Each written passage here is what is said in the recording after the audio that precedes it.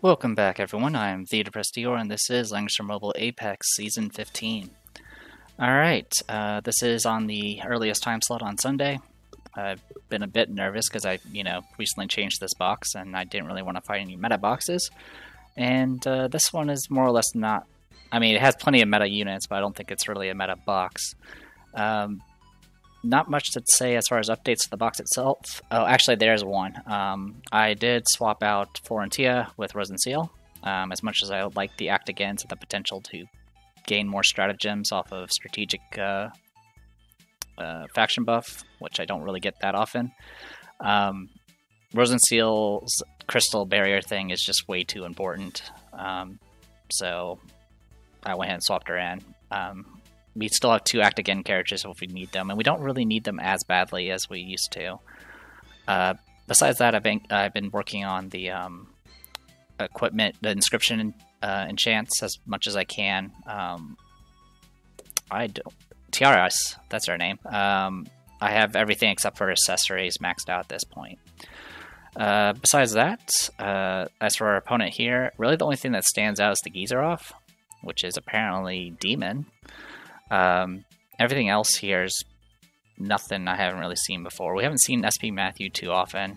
He's honestly not too bad by himself. I'm not as worried about Grinshield anymore since I have Narm and Alustriel. The Aboro does frighten me a bit. And then, of course, we got Awakeners and then kind of the standard kit. So they went and banned my Rosenseal first. And I was kind of concerned about teleport shenanigans or swapping. So I definitely needed to go ahead and get rid of Awakener, but I definitely spent a lot of time on the first ban here because a Burrow is going to be a problem. The only thing I was going to hope for is possibly killing a Burrow with Alustriel, because this map is Alustriel's map. This map here, it's Alustriel's. It belongs to her. So, get rid of the Awakened. Grabbed Christiane here. My opponent went ahead and got rid of Grinshield and Silvaria. And picked Rosenseal as a first pick. My opponent had two healers. Yeah, two healers and three tanks. So I definitely could have gone for maybe a possible negate your tank type build. But honestly, I'm more concerned about the Aboro. I'm more concerned about the DPS than the tanks at this point. The only tank I guess I would be anywhere concerned about is Hilda because of her crit negation. So at this point I was like, alright, cool, get rid of Boro, get rid of Sword and Light Shadow, because since I don't have any way of negating the Resurrection negation, and I know that freaking Sword and Light Shadow can one-shot Christiane, I had to get rid of her. And I went ahead and just immediately went straight for Alustriel. I don't have any way of buffing her right now because she is not Princess Faction, but like I said, this is her map. They got rid of my TRS, got rid of my Kyura, and went straight into Jintoki here. So at this point, I was like, alright, get rid of your remaining assassin, get rid of Hilda.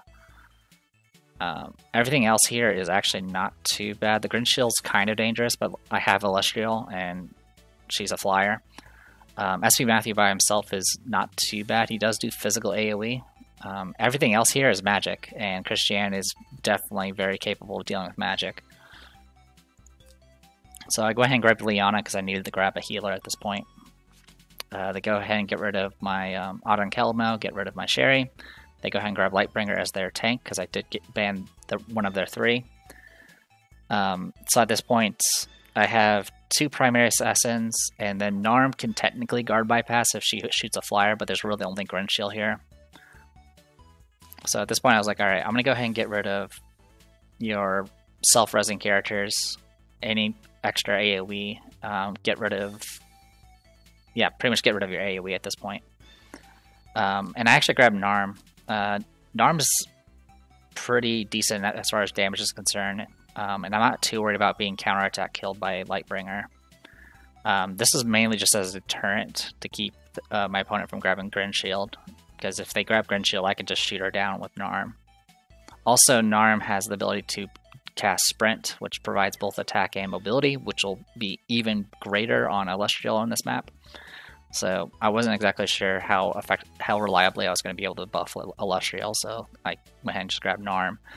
I think in hindsight, I think I could have gotten away with grabbing an assassin, but I went ahead and went with this. The other thing that's great about Narm is she always has a hit and run available. She doesn't have the cooldown for roundabout like usual. So they get rid of my assassins, leaving me with a tank and a healer. And they grab Auden Kelmo. So at this point I was like, alright, I'm just going to get rid of your DPS. Because this is quite possibly going to be a tank push into the middle. So my opponent can either grab a second tank or a second healer. Christian probably isn't that useful in this map, or not in this battle, simply because all my attacks going to be physical. I go ahead and grab Sissy White. Sissy White can, of course, throw out that fancy buff that bypasses immunity, so I can get extra damage here. So the big thing here is the Jintoki, as always. Phalanxes are spears, and Jintoki's usually always infantry, and sometimes even has infantry troops. So I had to grab something that was reasonably tanky, that isn't infantry. So in this case I went with Angels. I thought about going with the Holy Cavalry, or whatever they're called, the ones that get the plus 45% magic defense. But Angels actually have higher defense when it's not involving demons. And if I can get rid of Jintoki, Angels will pretty much ensure I can tank anything Auden Kelmo throws my way, as well as Lightbringer. In any case, Sissy White here, I brought her 3C heal and bounty. So, like I said, I can throw out bounties. They bypass immunity and increase damage dealt by 10%. Narm here, Elven Cavalry Archers, went with Sun Piercing Arrow, which is their 3C, which allows her to move again. And then she's got Sprint and Aim. Sprint is just there just in case.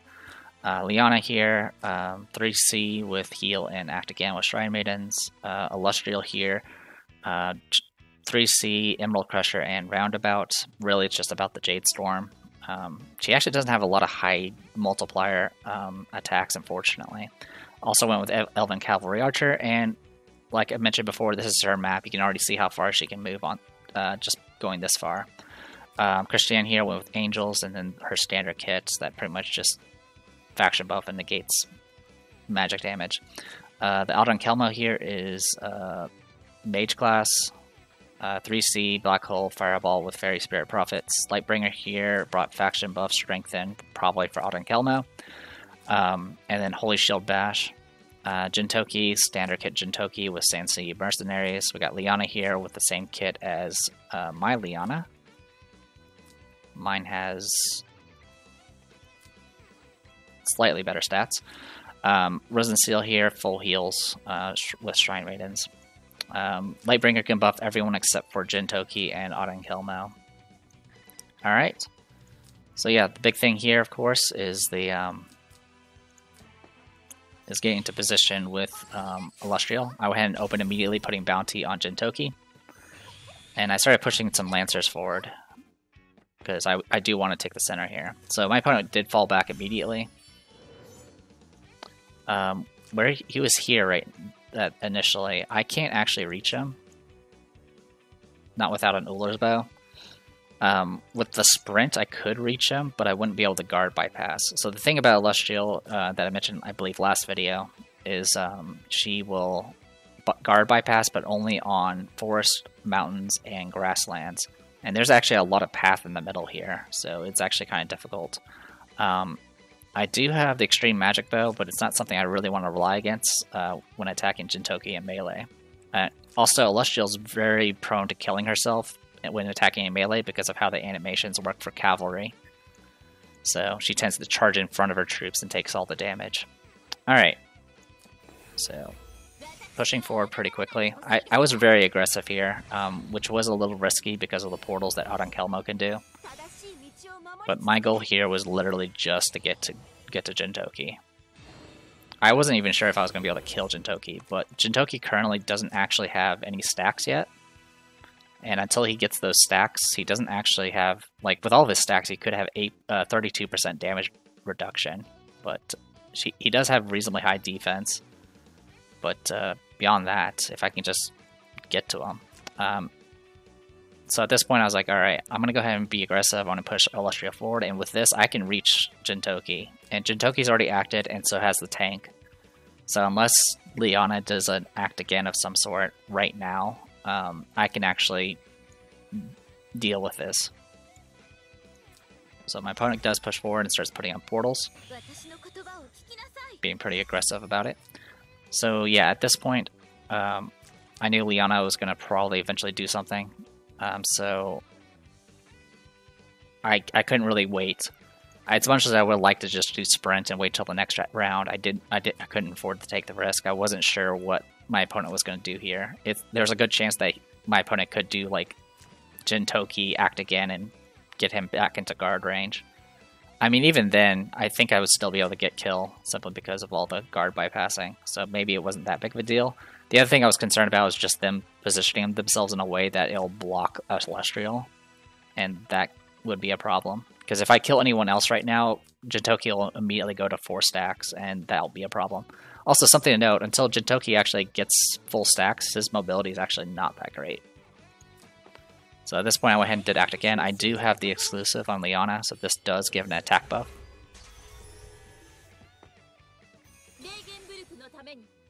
And here comes the Crystal Ward. This Crystal Ward was kind of unnecessary, but it does put up a bunch of stacks up, which I think is probably the reason. Alright, so anyone that's not familiar with the Jade Storm, it converts buffs into debuffs, and then increases the damage dealt because of it. I don't know how far that actually goes. I can definitely dispel the Ido skill damage and crystal healing here. But I don't know if it has to also successfully become a debuff to get the plus damage or not. But it really was my only option at this point, so... I did take some damage because of his weird aura thing. Or his Ido, or whatever it's called.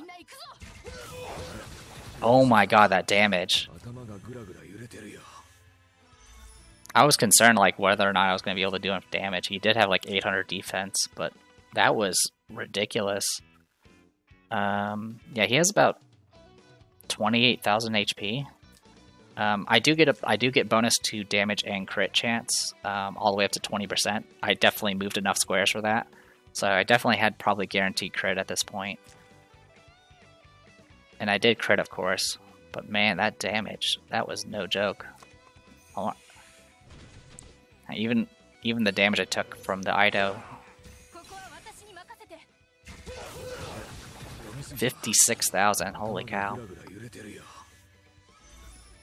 Now I couldn't actually, my roundabout, I actually had no movement left, so I couldn't actually move. And so the act again comes in, so at this point I'm just pushing forward. Yeah, I think I had a little bit of magic damage reduction from the troops, but Alustriel had no defensive buffs, so it was just guaranteed gonna kill her. And in last rites, I don't think would have helped. So yeah, as mentioned before, I'm just pushing into the middle here as quickly as I can. I'm not too concerned about losing the elite mercenary here. It's just he's actually just there as bait. The biggest issue is trying to get Sissy White in range, but I can also use her as bait potentially and just have Alustriel teleport and trade at that point. But I don't think my opponent's willing to do that. So I get hit with Black Hole. Doesn't do too much. She didn't actually have a buff up at that time. And then I go ahead and just push right here. So yeah, I have more or less control of the center. And I start throwing out bounties. I put it on the tank because I know that's going to be where I'm going to be hitting most. So, Ode of Creation here. The portals are annoying because they're just going to constantly stack debuffs on me. The good news is Liana's 3C will make it so I convert those debuffs into buffs, which is a little helpful. Alright, so just to put it in perspective, the middle here, the middle 6 is right here in the center between the 2 towers, or the 4 towers rather. With the mobility buff, Lightbringer can reach the middle, but to do so would be to give up guard position, which I'm completely okay with. Alustriel did use Black Hole. I don't know if Alustriel has Clock or not, but she does have access to Dimensional Explosion. And then, of course, Fireball. But Fireball's not going to do anything, because until that Fireball pierces the Angels, It's not going to matter. And right now, everything's kind of on cooldown, so I'm kind of okay with that. So I went ahead and used this opportunity to go ahead and push my my mercenary here to the block. So now that thing is just a body taking up a slot, which is good. So getting hit with Dimensional Explosion. It by itself is not enough to kill Tim, the spearman here. Actually, I think I call him Jim. I don't remember who I call him. So I go ahead and do Auto Creation. I specifically waited for Liana to go last because I knew that 3C was coming. So I wanted to throw my 3C to help counteract the debuff and damage as best as I could. Holy Shield Bash. This does have a slight buff because of Jintoki dying, but as you can see, it's magic damage. It just doesn't do anything. I really wanted to push forward to keep, blocking, but I did not want to expose Sissy White. I wasn't confident that she would be able to survive a hit from Auden Kelmo. Shrine Maidens only reduce physical damage, not magic. They do have the Holy Class troops do have a damage reduction benefit if they're at 100%, but I didn't want to risk it, so played it safe here. As long as I block majority of them, I'm kind of okay with this. Also, something that's kind of neat here is how the turn order goes. I went ahead and attacked here. I wasn't expecting to get a kill. She would get self-res anyway, but I was hoping to do enough damage to prevent the Shrine Maidens from getting to full health. And also, Rosenseal's stationary action is the last action for the round, so I'm able to just poke here and then walk back into guard range.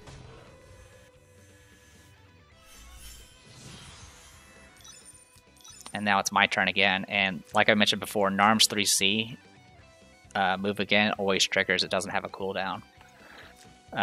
So at this point I just need to do like 18,000 damage, and I do have Sun's Piercing Arrow if I need it. Yeah, I went ahead and played it safe, did Sun's Piercing Arrow here. Yeah, 22,000. I think it would have done more, but most of them died before the arrows reached them. So now I don't have to worry about Crystal Barriers anymore, but they do have a full stack, so I don't expect to make much progress. And portals are everywhere.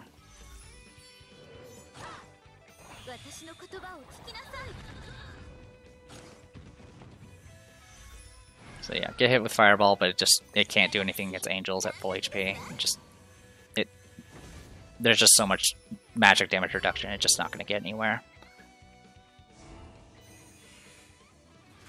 So the portal that she just put up is here, and I think here.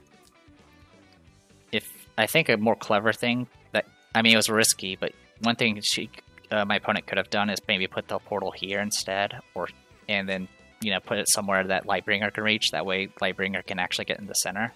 But teleporting is kind of random when it's occupied on when someone's occupied on the tile. But my opponent is going to try to use the portals here to get over here. At this point, I go ahead and do Desperate Measures. Get the Act again and plus 30 to all stats. I wasn't going to be able to get kill, unfortunately, because Shrine Maidens, but I wanted to do some damage. Because the other thing that I have to be careful about is if I only have Narm for DPS, really, and I need to make sure that when it does get down to the final 6, I have a position where I can actually either get kill or out damage him. Alright, so at this point I occupy 4 of the 6 tiles. My opponent occupies only 1, and the remaining one's all the way down here that he can't really reach.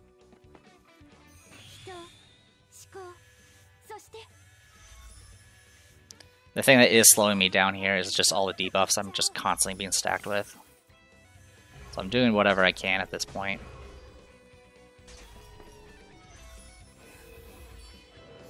Yeah, my opponent's AoEs are on cooldown, but I think they're about to wear off.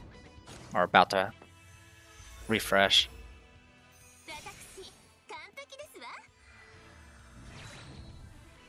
Also, the 3C did put a debuff that we can't dispel, which makes it so we take like many more debuffs from the portals. It's just really annoying. I did throw out, of course, full bloom here, just so I can get some extra damage in. As you can see, my opponent's actually catching up because of all the AoE damage. Getting rid of the mercenary would actually be probably a little wise, but there's not really an opportunity for me to do it. So at this point, I'm just trying to do damage. My opponent, of course, procs their freaking armor, like always. So I am doing more damage, but it's not really giving me much leeway.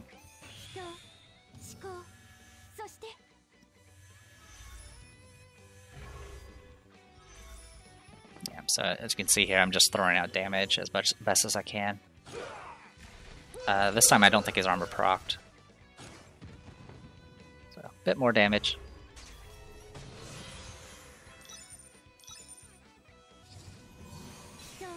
Now the Order Creation is actually a little annoying, because the other thing I was also doing, besides just damage, as you can see, he's down to, Lightbringer's actually down to 1 stack of Crystal Barriers. Every time I was hitting him with Narm was applying 2 debuffs. But unfortunately it was not enough, and now that that 3C is active, I actually can't remove any of the remaining Crystal Barriers. But I'm still going to go ahead and just do damage anyway. So, Sun's Piercing Arrow. Unfortunately, the armor procced here, so I did less damage.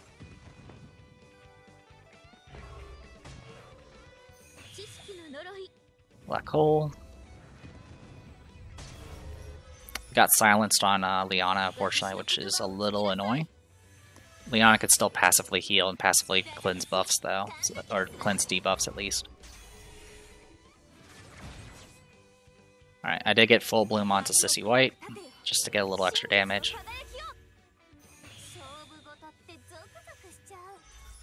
Alright, got rid of the silence, which is nice. Yeah, they actually not really much damage, really. And the main thing here is I'm trying to get rid of the negate debuffs on Narm so I can get buffs back on her. Alright, and now Dimensional Explosion again. At this point I kind of start losing the damage race. And the big thing I actually failed to notice here was I got mobility downed on Christiane here, which means her guard is actually down. And I walked right into this, so I got hit with Holy Shield Bash here, which nearly killed me. If this had killed, I probably would have lost this fight just purely because of damage. So I go ahead and heal her back to full. I did something stupid here. I was like, hey, I could just, Warcry some buffs off of Lightbringer, but that doesn't work because Lightbringer has mirror lights on her. So this was a waste. There was no reason for me to do this. In fact, this just gave my opponent more damage. And my opponent's already 40,000 damage ahead of me. And now I just gave him another 17,000.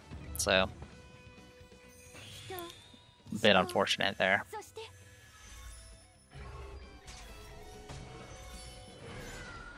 Alright, my opponent just is... The act again there was just the cycle cooldowns, it looks like.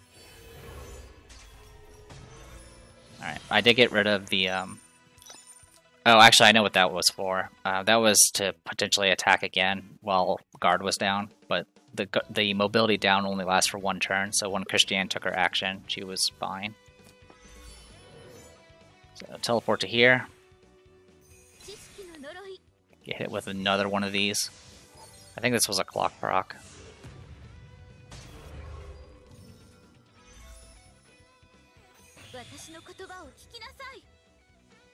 Alright, so I go ahead and just punch her, just to get some extra damage in.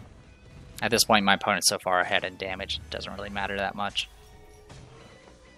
And then, yeah, you can see what the goal here was. The goal here was to try to have Lightbringer live long enough to win the damage race.